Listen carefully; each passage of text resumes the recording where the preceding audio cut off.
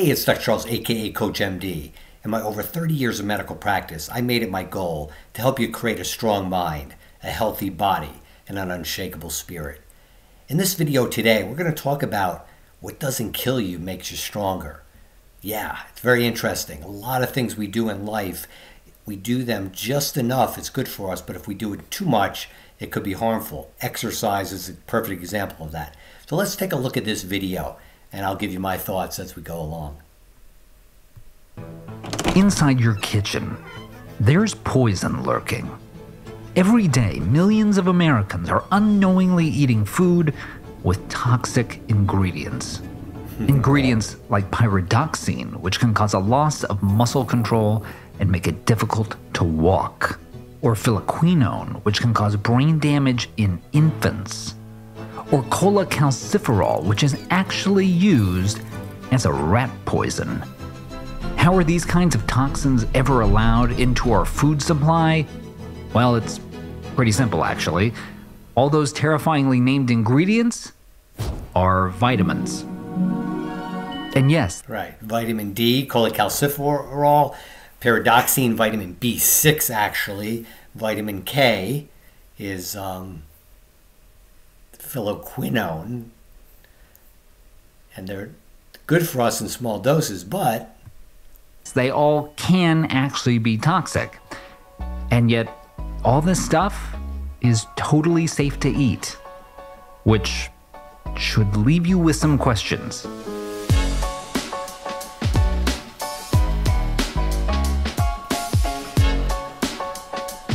Let's be honest, America hasn't always been the healthiest place.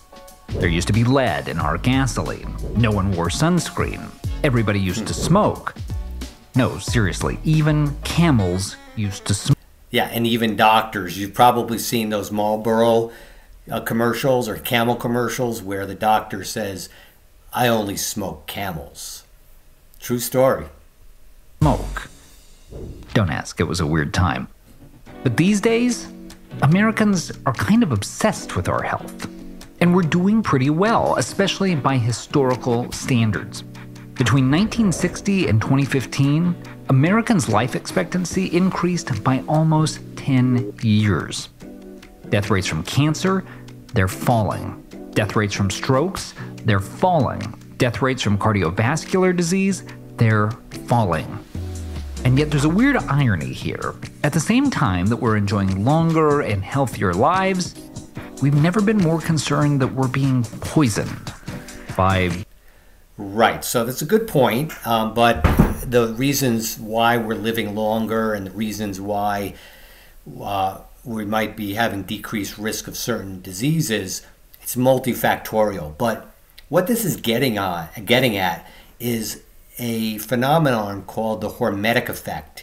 And the hormetic effect means that as we get small doses of certain habits, maybe, of certain medications or certain herbs, for instance, they could actually make us better. So, for instance, homeopathy. Homeopathy is giving you small doses of what you may be toxic to you, or small doses of what you might be allergic to.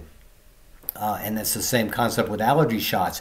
It gives you a small dose of it so your body gets used to it and can actually mount some type of response to it. And similarly with exercise, as we exercise, we're actually stressing ourselves, stressing our body. And by stressing our bodies in a controlled setting, it could make us more apt to be healthier. It put us in a better position to have a healthier response to stress. Or when we're breaking down muscle, but when we're lifting weights, we're actually hurting, injuring, inflaming our muscles. But by doing that, we're making them stronger. So this is a very interesting concept, and it goes a lot what they're going to talk about with toxins. Pretty much everything. The food supply, the pharmaceutical industry, cell phones, deodorant, chopsticks. It seems like everywhere you turn, someone is claiming something you use every day is going to kill you. It's all terrifying. and more than a little confusing. I'll say. After all, who can you actually trust? Well, allow us to nominate at least one candidate.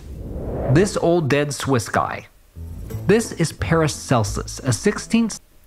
Okay, we're going to talk about Paracelsus in a second, but I'm going to answer this question, who can you trust? Well, it's a little self-promotion.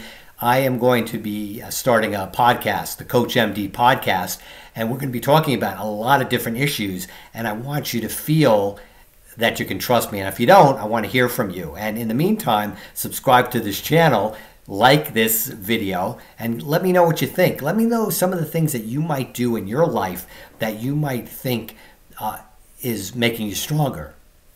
Little bits of what won't kill you may make you stronger. So let's see what Paracelsus says about it. Century doctor who was one of the pioneers of the use of chemistry in medicine. And perhaps his most famous contribution to science is a phrase that can help us navigate a lot of these fears. The dose makes the poison. Now, what Paracelsus meant by that is that while we tend to think of substances as either safe or harmful, almost everything is actually both, depending on how much of it we're exposed to. For instance, as health risks go, you're probably not that worried about black licorice. And if you eat it in normal amounts, you don't need to be. But in 2020, a Massachusetts man suffered a fatal heart attack after eating at least a bag of the candy every day for a few weeks, because it contains an ingredient that, at those enormous quantities, causes potassium levels to nosedive. Yeah, see, it mimics aldosterone, which is a hormone which acts on the kidneys to help the body hold on to sodium and release potassium. So there's another, it's not something, also black licorice, and people who have high blood pressure may want to stay away from black licorice, because by increasing the sodium, it increases your total body fluid load, which can increase your blood pressure. So a little bit of black licorice may be good and tasty and not bad for you, but eating a bag a day like this guy could actually kill you, like it did with him, or it can raise your blood pressure. So this is another good example of what doesn't kill you can make you stronger, but in very small doses, although I don't know how black licorice will make you stronger, actually. There's also nothing wrong with a little nutmeg, but a lot of nutmeg, 2 to 3 tablespoons, can send your heart racing and cause hallucinations, which could make Christmas a little weird. And believe it or not, even water can be toxic at excessive levels.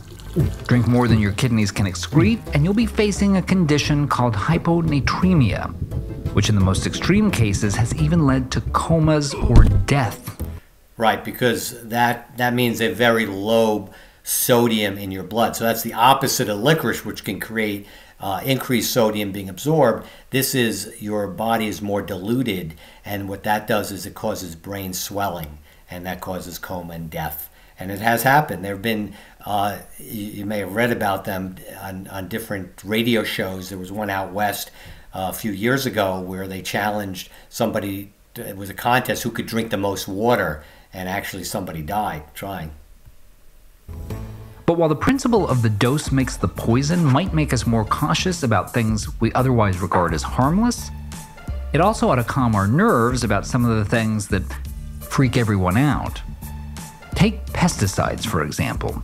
In 2018, 79% of Americans told pollsters they believed there was at least some health risk from pesticide exposure through fruits and vegetables. I'd be one of those 79%. That's one reason that so many people buy organic food, despite the fact that it can cost over 50% more, which would probably make them disappointed to learn that, contrary to popular belief, organics use pesticides too. But here's the good news: it doesn't matter, because pesticides can be dangerous at high levels, but those are not the levels in your grocery store. Not even close. However, okay, it's a cumulative effect. The body may not excrete some of those pesticides, some of those toxins. They may be fat soluble, meaning they are held in fat tissue, so they may accumulate. So maybe not in the small doses you may get in one sitting and one off of eating, but over time they may accumulate. That's a key point, I think. Close. The EPA sets limits on how much pesticide residue can be on produce and sets them well below the level at which they pose any danger. And in 2021, over 99% of the country's produce came in under even those limits. Yes, but accumulative. And in fact, nearly a quarter of them had no pesticide residues at all. And food isn't the only issue where dosage really matters. Today, around half of Americans still think nuclear power is unsafe, usually because of concerns about radiation. Again, you can understand the concern. Radiation is dangerous at high levels of exposure. But what's a high level? Radiation is measured in units called millirems. The maximum amount of exposure people who work in the nuclear industry are allowed to have is about 5,000 millirems a year, a level so safe that science can't detect any difference in their likelihood to develop cancer. The amount that people near 3 Mile Island, the site of the only nuclear accident in American history, were exposed to? About 1 millirem, which is why there were no health effects. The amount you get from living near a nuclear power plant? About 0.01 millirem a year. To put that in perspective, you get about 29 millirems a year from the radiation naturally occurring in your own body. Americans are right to be... Right. So there's a couple of things here that are a little bit not... they're accurate, but there is noted that, again, cumulative radiation effect. And that's why getting x-rays or CAT scans, it's very important to want to get low dose levels of radiation. It's been shown that people who have had multiple CAT scans in a cumulative effect have a higher incidence of developing cancer. It's been shown.